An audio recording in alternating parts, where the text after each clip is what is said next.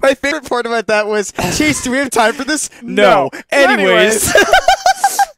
My forearms are huge. Back to the explanation. Oh my god. All right. Do we have time for my this? forearms are moderately sized. Let's get back to the tournament. We're in winners finals. We got HMO Xillion. I'm breathless. HMO Xillion versus Tardy Locators Awestin. This is a best-of-5 set to see who will get into grand finals and who will have to trudge through the losers bracket. Let's get it going. And this is a storied history between these two.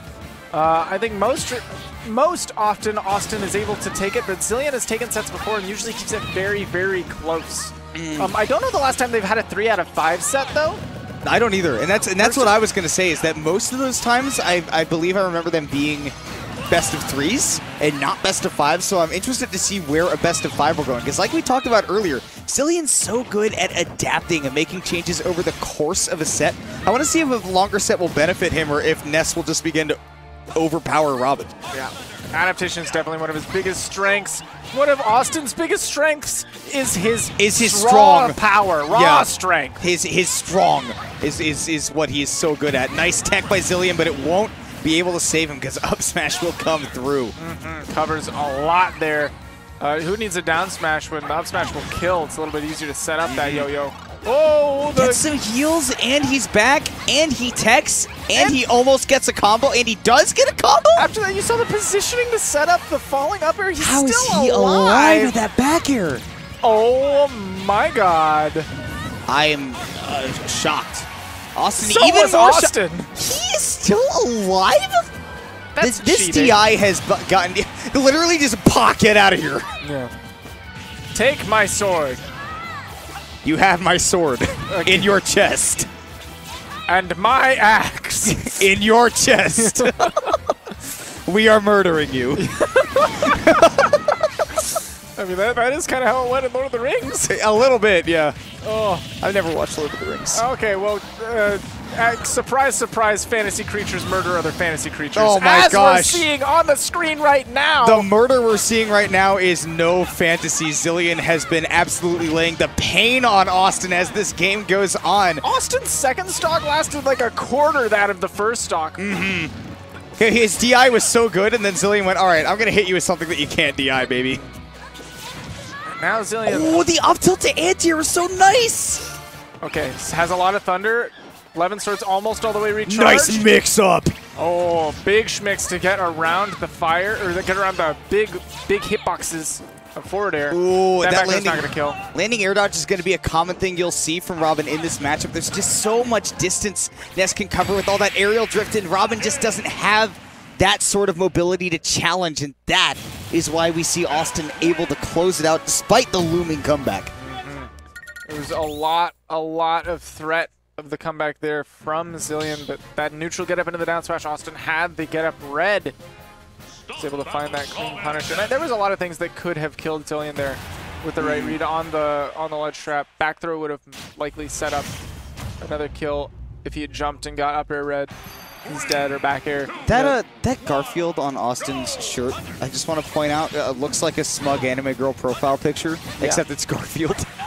So it makes me very Austin. Yeah, it makes me understand Awestin a little more. Yeah. Anyways, so game 2, Pokemon Stadium 2. Sorry, getting distracted. I'm sure we all get distracted by Austin's shirts. I would almost call them the main event at this point, but you know.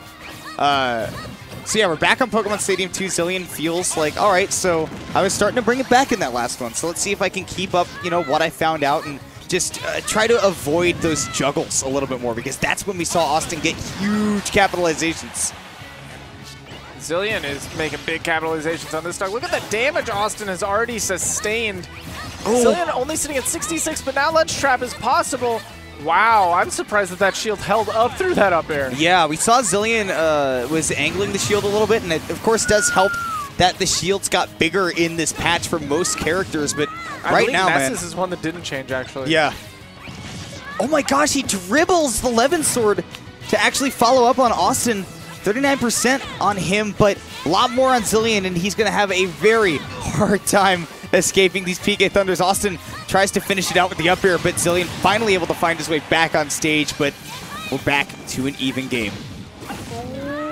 Lingering Fair is so good. Late hit confirms into his other aerials. I feel like I would rather hit Lingering Fair most of the time than Strong Fair at low percents. Yeah, I think you're right.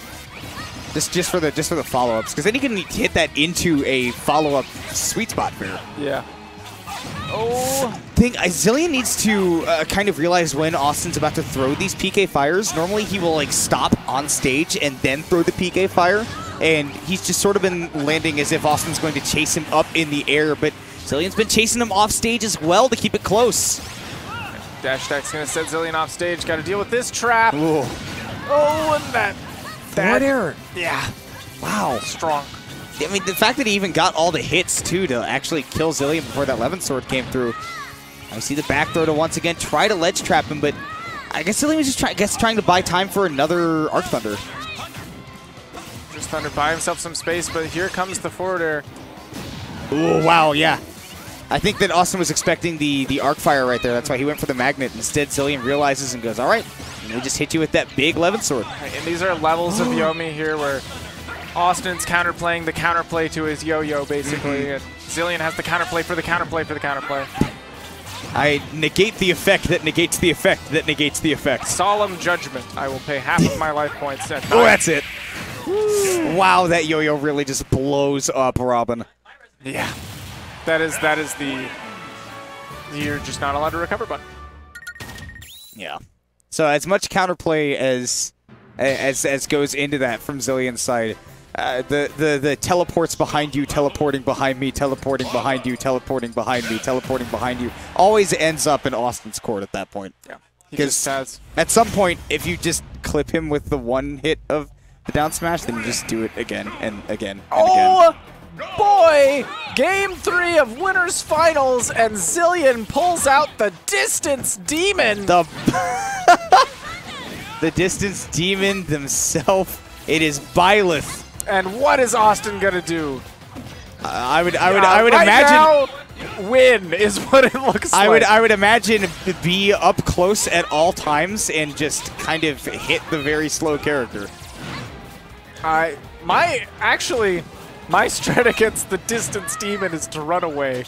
Well, if you have the projectiles to cover that distance, the problem is that Ness's PK Fire, the one that Austin uses to harass people all the time, is right inside of that Lance's range. You got to be careful of that.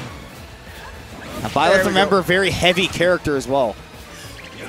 Man, that run speed is so slow. Yeah, it's not great. Not new to Xillion, but that big range on the forward air is going to catch Austin for jumping. Fade back forward air, too. Yeah, I feel like this character, Byleth, does a really good job of punishing jumping. Oh, wow.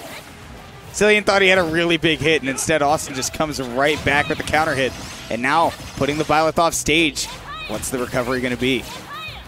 Instant, because that recovery is schnice. I guess I was more curious about what Austin's coverage on that would be. Oh my god! He is very lucky he crossed up Byleth right there. Did not realize that had armor. I don't know what I expected. Big armor. Don't know what I expected. Oh, there you go. Home run. See you later. Austin got 2 bangs on the trash can for the changeup right there, and Carlos Correa comes through. Oh, footstool! And he's got the reset. Uh-oh. Uh-oh. That's going to be a third fire. Burn the professor. Oh, no.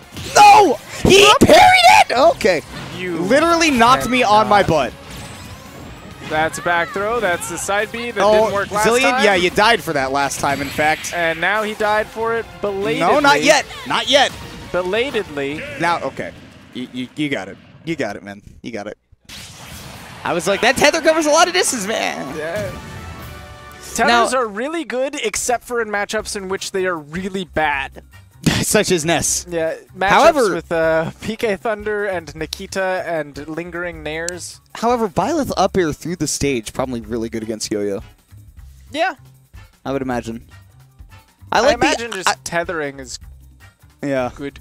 I like the idea there from Xillion, though, where he's like, all right, if he's got the read on the Robin, let me just try something. I don't know the idea so much as him saying, that is also just Xillion doing. All right, it's over. Here, let me pull out my Distance Demon. I just like to give players the benefit of the doubt that they know what they're doing at all times. And I like to try to maintain some level of realism here. Yes.